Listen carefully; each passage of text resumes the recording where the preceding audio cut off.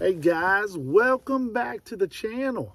In a little bit of a follow-up video to yesterday's, in the description that I wrote above the video and on some of the pages, I put that I often talk about the angle of the transducer. And some people were, asking about the angle of the transducer, but I said, in reality, what I should be talking about is the angle of the beam. In the top right-hand corner of all three of those videos, you could see the beam angle change. Your goal is, when we're shallow water fishing, say around trees and things like that, is to get that top beam where it's just about parallel to the top of the water, maybe slightly up. Now, some of them, I had the beam pointing up into the top of the water, and that's when you get the readings from that. So what I'm going to do is I'm going to put it on the trailer here in a few minutes, and we're going to take a look at what I mean by angle too high, angle too low.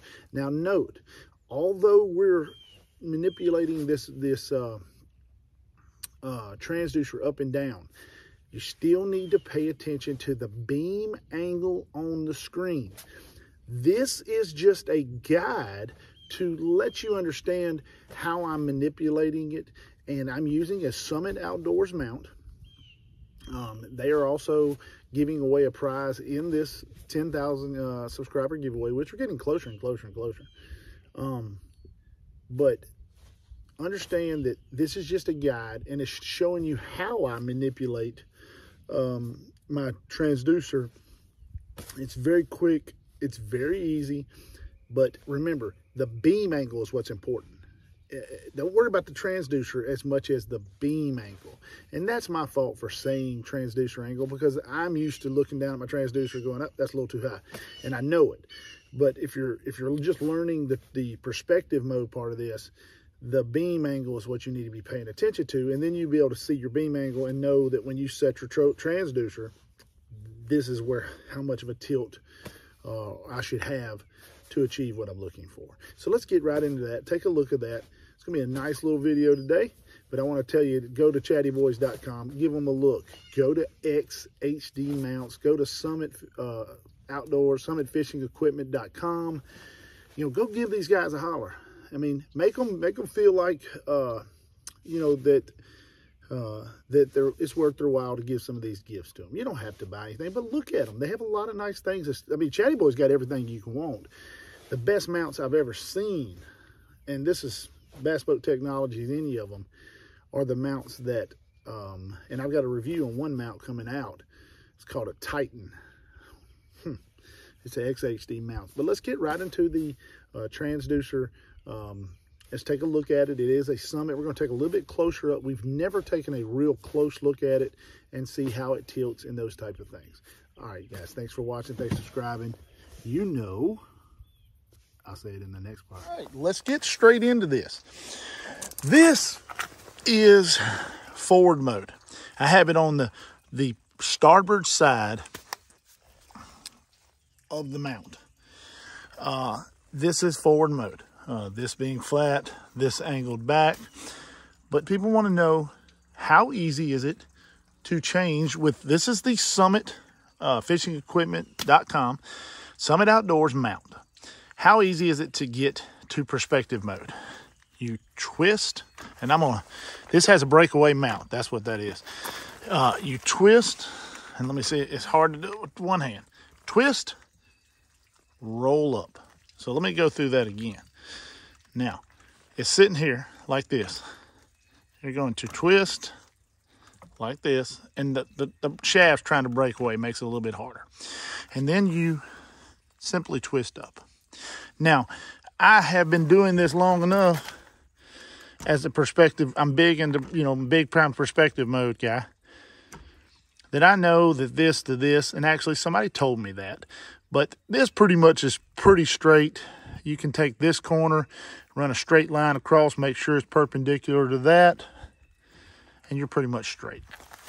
Because this beam right here, the middle one, is perfectly straightforward. This points to the left, this points to the right. That creates your 135 degrees. There's 5 different beams in there. But here's what we got to do. We're going to talk about this. Don't pay attention to this part. Pay attention to this. Garmin's mount is about like that, pointed down at that angle. And I'm sitting on a canted boat ramp, but understand what I'm doing. Now, if you do it like this, where it's perfectly, the mount is perfectly parallel to the water, the beam will be shooting upwards at an angle, and that's where you get all the surface waves.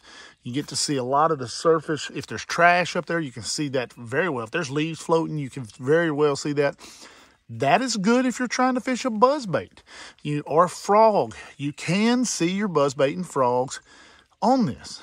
But for the purpose of fishing trees, like we were in yesterday's video, a slight down angle, not that's flat.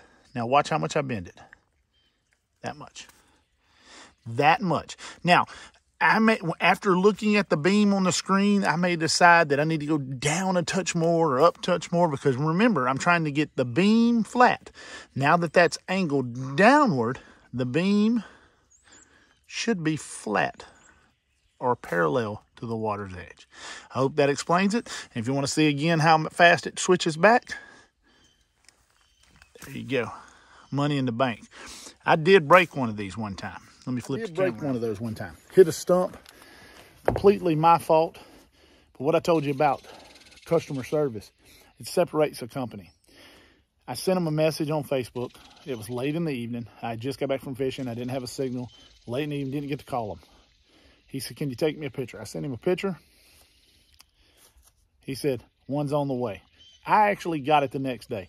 I don't know with the way COVID and some of the shipping things are now, whether you'll get it the same day, the next day, or maybe, but it's going to be pretty quick.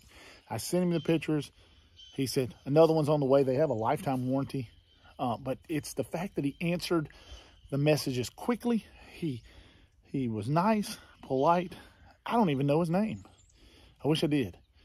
We've talked through Facebook Messenger, but I really don't know his name yet. But he is one of our sponsors for our giveaway. That doesn't change the fact that I've been talking about him long before he was a sponsor for the giveaway. Matter of fact, the reason he approached us is because we do talk so good about him and people are visiting his site.